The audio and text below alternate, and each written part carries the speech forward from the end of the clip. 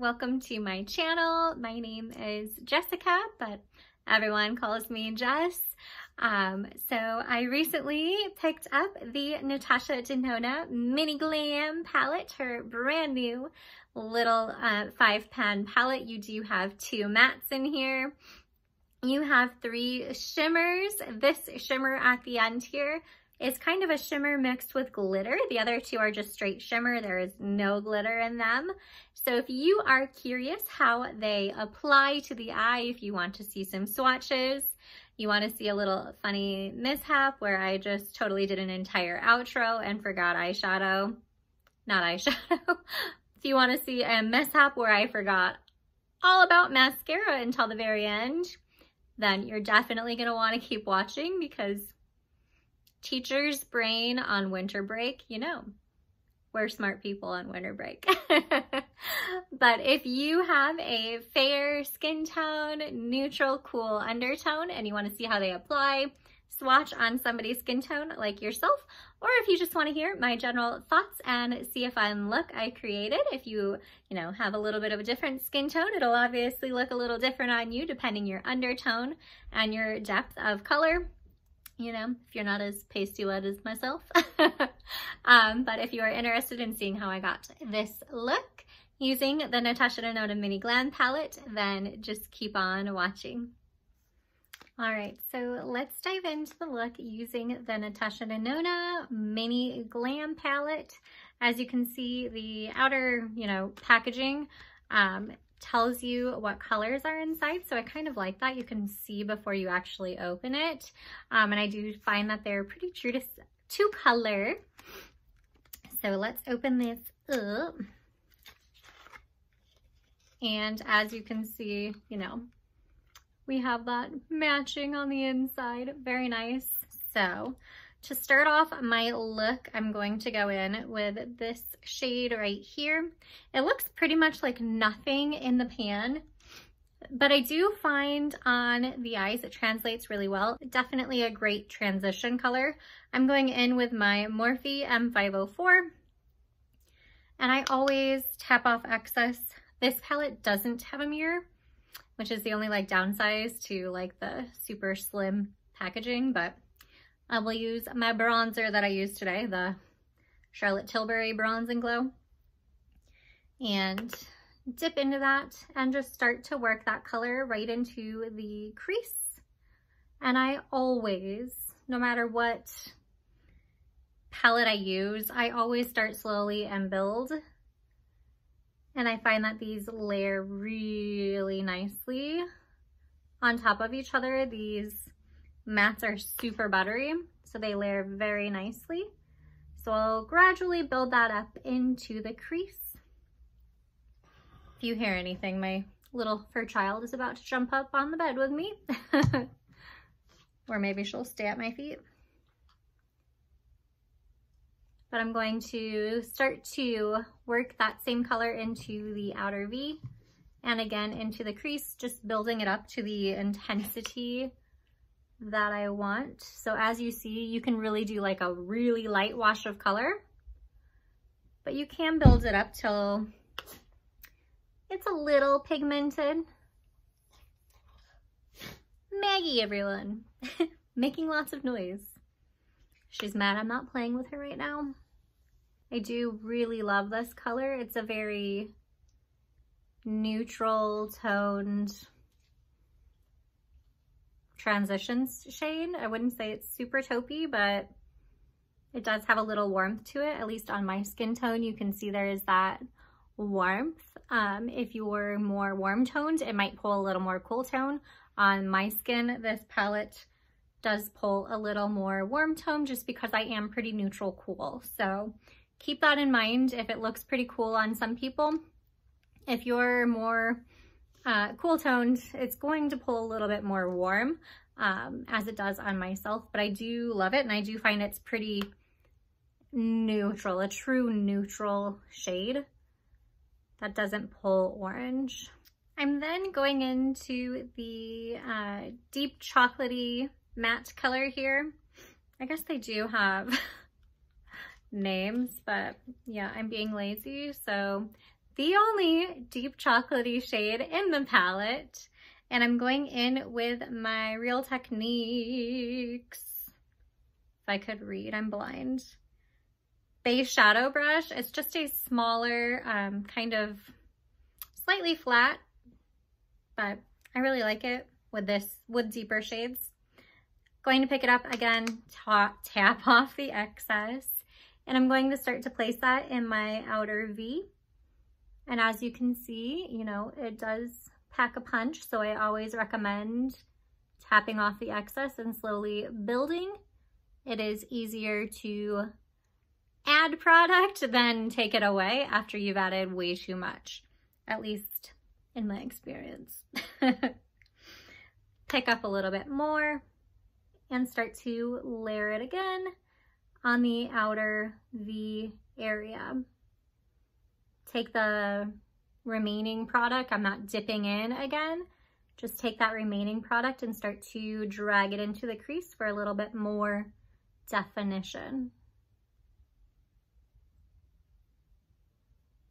But I do find these just blend out so nicely and so buttery. Pick up a little bit more. Really start to emphasize that V shape. And kind of drag it along the lash line. Going back into that lighter matte shade here on the Morphe M504, just slightly picking up a little bit more, always tapping off that excess.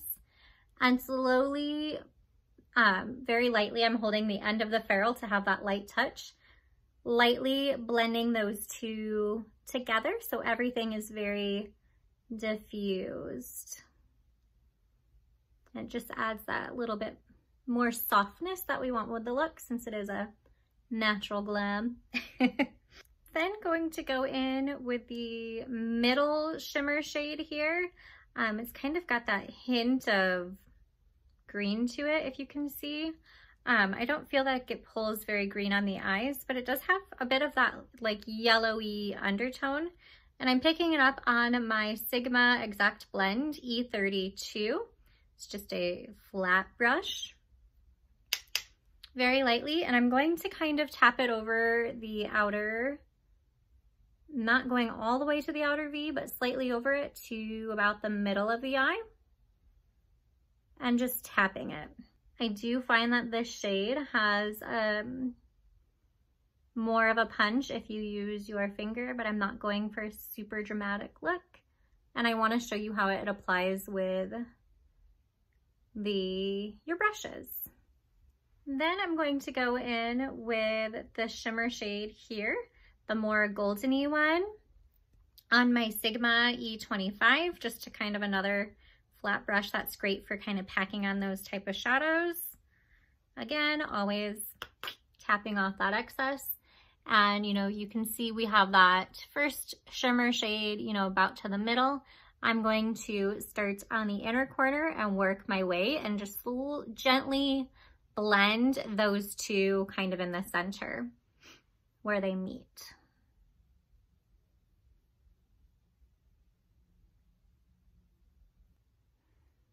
And I'm just going to tap over the center.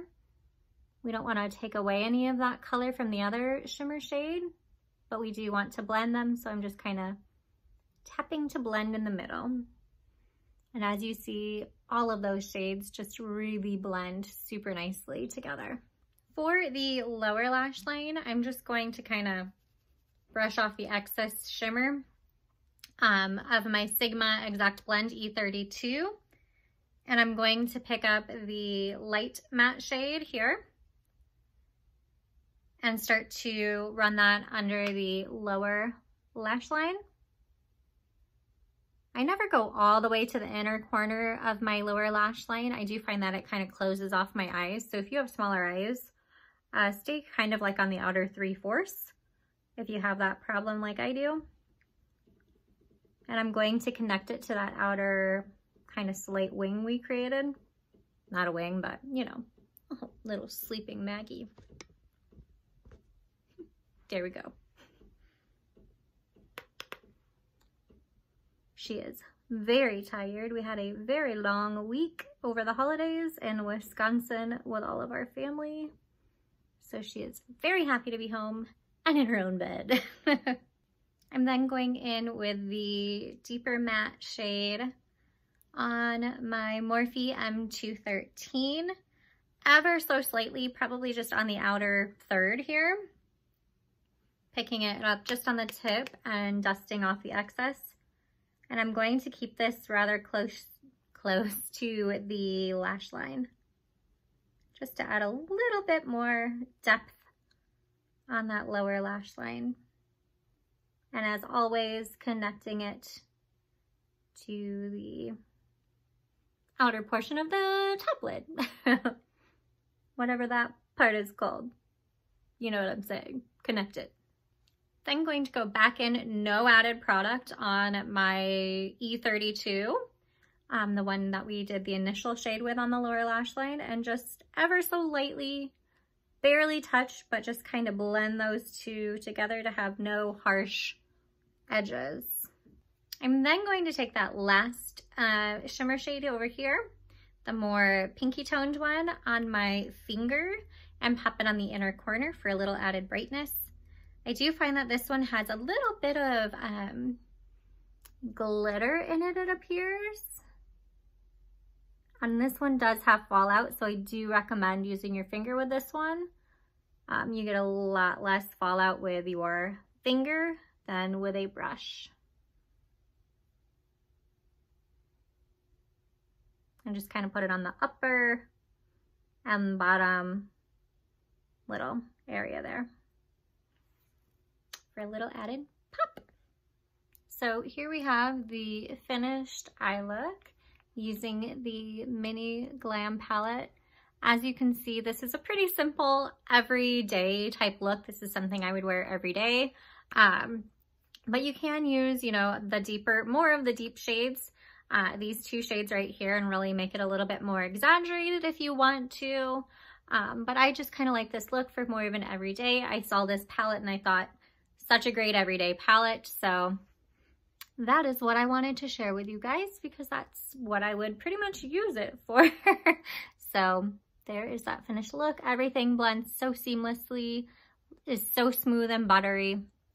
I love the shimmers. If you want more of a pow, as I said, definitely go in with your finger and you definitely get more of a pow.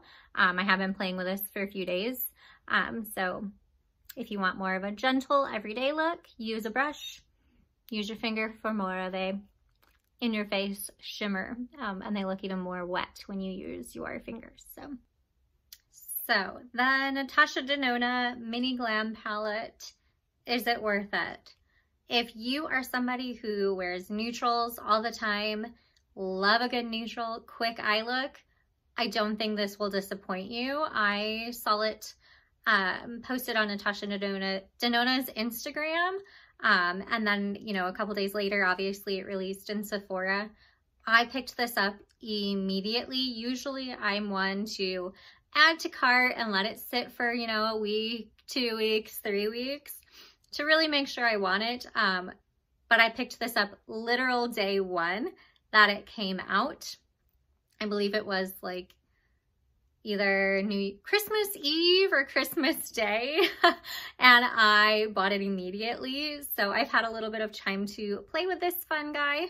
I do get the like flash 2-day shipping or whatever. So I've had some time to play with this. I really love it. I'm somebody who loves neutral toned, everyday, basic, boring shadows. And as you can see, we can get a very nice everyday type look. Very easy. I am, again, fair skin toned. So if you are much deeper than me, I don't know how, you know, this first transition shade will look on you. On me, it does pull. I'm very neutral, cool undertone with my skin. So this palette, I don't find pulls cool toned. I know it was advertised, you know, cool toned looks. I do find that these have a bit of a yellow base to them, so they do pull a little bit more warm on somebody with a cool undertone. You know, if you're more warm, these will definitely be more cool toned for you. But overall, I think it's very neutral. It's a very neutral palette, but I do find this shade pulls a little bit, has that yellow undertone to it, but I do really love it. It's something different that I don't really have in any of my other palettes. The deep chocolate shade blends beautifully. You can pack it up for more of a punch, or you can really just lightly brush it on and have that slight definition for an everyday basis, which is what I love. And sometimes these shades can be really hit or miss with their blending capabilities. So I do love that both of these mattes are super buttery. The shimmers are gorgeous. I do find the more pinky tone shimmer at the end here does have like a little bit of glitter flecks in it, so it does fall out. I recommend using your finger definitely with that one to apply it. It's a little bit less fallout, or just wait and do your eyes first, clean up the fallout and go about your day. And these two shades I have not found any fallout with these when I apply them either with my finger or with a brush. Now, if you really dug into them and really were trying to build them up, you might get a little bit of fallout. But for what I use them for, you know, so sparingly, and I always gradually build my shadows to the intensity. If you do that, you're not going to find any fallout with these two. This one, no matter what you do, you're gonna get a little bit of glitter fallout. These two are just a straight shimmer, no glitter pigments inside of them. I do really love them. They're so blendable, very buttery, such a good everyday palette. For $25, this is something you can travel with so easily. You know, it's the size of my hand. Very nice, portable. The only thing I wish it had a mirror, but again, if it added a mirror, you'd probably be adding to the price, which I like that it's $25. And you'd also probably be adding to the bulkiness of the packaging. And I like how tiny and little this is. Very portable, easy to travel with, easy for every day. You know, you've got two mattes. There's nothing more to think about. Throw one in the crease, one in the outer V, and then take your pick of shimmers to slap all over the eyes if you want, or, you know, mix all three shimmers like I did today. I do really love this one, just with the two matte shadows and then all over the eye. Love that also for every day. Let's do a little bit of a swatch to see all these shades. So here you have all of the shades swatched. You can definitely see that they pull a little bit more warm on somebody with a more neutral, cool undertone, but not warm in a sense that this is a warm palette. These are very neutral, but I wouldn't call them cool, if that makes sense. So I do really love these shadows. You can see here kind of that yellow undertone I'm talking about. I feel like it translates more on the eyes especially. This one is definitely more warm toned, but it's, again, gorgeous. And here is that one shimmer on the end here.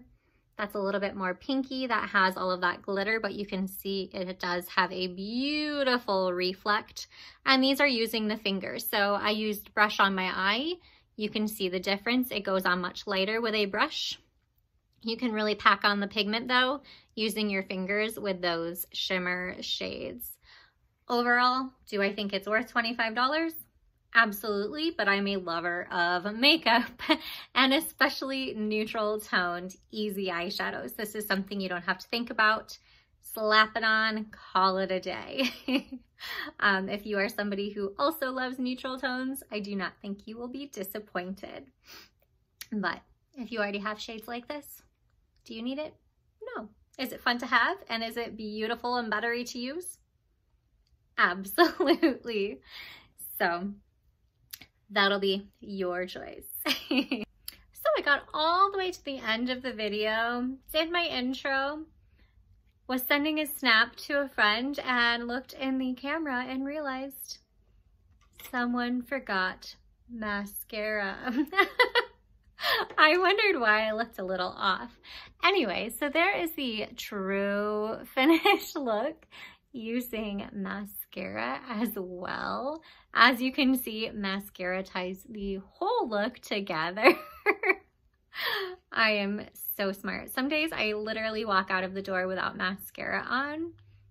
If you feel me, you know. I forget brows a lot too. Mascara and brows are like the one thing I always forget, and I always feel naked without them. Like, do you just feel naked without your brows or like mascara? Is that just me? Anyway, there's the true finished look using the Natasha Denona Mini Glam. I hope you enjoyed my little tutorial, and I'll hope you will come back next time for my next video. I'm just somebody who loves to play with new makeup. I'm not a makeup artist. I don't do this for a living. I'm a teacher. This is just something that I do for fun. I love talking about makeup, and my friends and family are sick of listening to me. So if you also love to talk about makeup and your friends and family are sick of listening to you rave on and on about your new favorite things, then I hope you'll stick around and join me in our little makeup journey. So anyway, I hope you all had an amazing holiday. I hope you had an amazing new year, and I will see you in my next one. Goodbye.